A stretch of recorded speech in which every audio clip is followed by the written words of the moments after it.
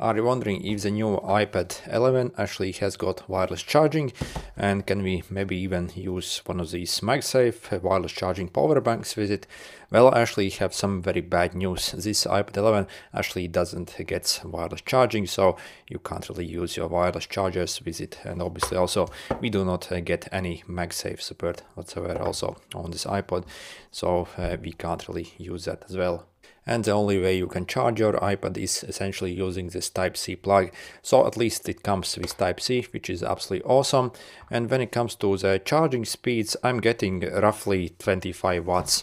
So maybe once it basically like goes to the end, it drops maybe to like 20 watts. So as you see, I have 70%, and then it only charges at like 15 or 20 watts essentially.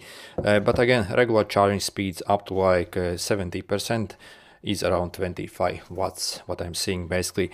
Yeah, sorry for the bad news, we do not unfortunately get the wireless charging. So again, if you need it on the go, I think probably power bank is your best bet. Anyway, good luck.